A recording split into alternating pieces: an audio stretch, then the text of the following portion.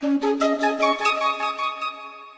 everyone, my name is Alex Terentiev. I'm an Office Dev MVP and Microsoft 365 PnP team member. And this demo is about PnP reusable React controls and how we can use FieldRendererHelper utility in your field customizers.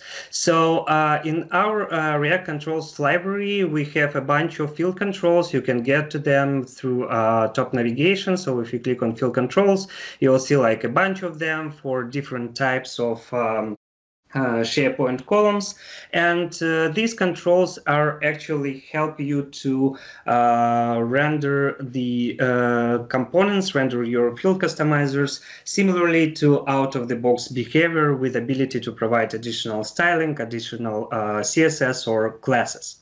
But today what I want to talk about is about this FieldRendererHelper class that additionally allows you to automatically select one of those components based on the current type of SharePoint column.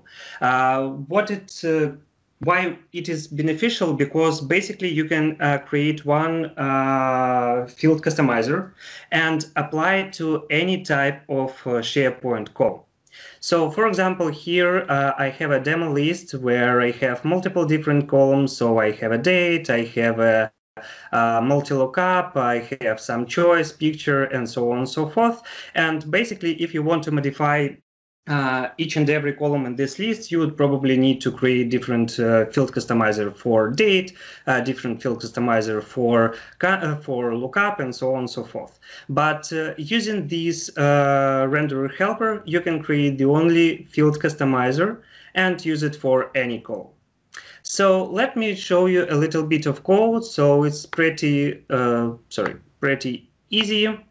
So I have my field customizer here, which is a little bit modified from initial one. We have some additional properties that are passed to our components. So I'm passing list item accessor from our event on render cell, field value from the event, and also some additional CSS properties that will be used.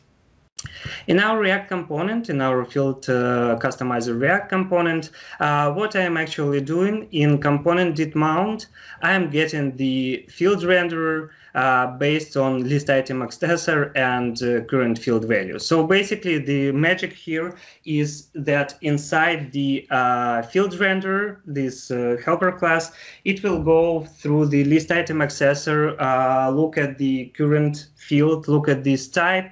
It will grab the proper control for this type of the column, and it also modify, if needed, the value of this cell in this field to correctly display it on the page. So for example, for the text column, we just need to display the text that we got from the field customizer. But for example, for lookup, we will have a JSON object that we need to parse and correctly display it with the value and lookup ID as well.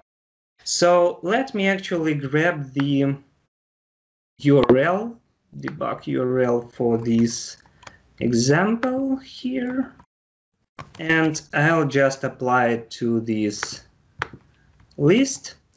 And what we want to do first, let's change the behavior of journey date. So instead of this one, I will put journey date. And let's refresh to see that debug is working. Okay. Here it is. So as you can see, it's basically almost the same UI as it was for out-of-the-box behavior. The only difference that we have some styles applied that we provided from our field customizer. We can do the same for visited countries, for example, which is a multi-lookup. And here we go. Again, first of all, the style is applied, but also we still have the functionality as in out-of-the-box behavior. So if I click on the value, you will see the pop-up with the kind of value from the looked up list. Same here, even if it's multi-value, we still can click on it and see the value for the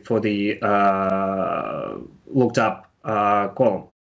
So basically, that's pretty easy. As you can see from the code perspective, it's not so much. We just need to get the render in component did mount, and then in our render method, we are just providing this field renderer and basically nothing else.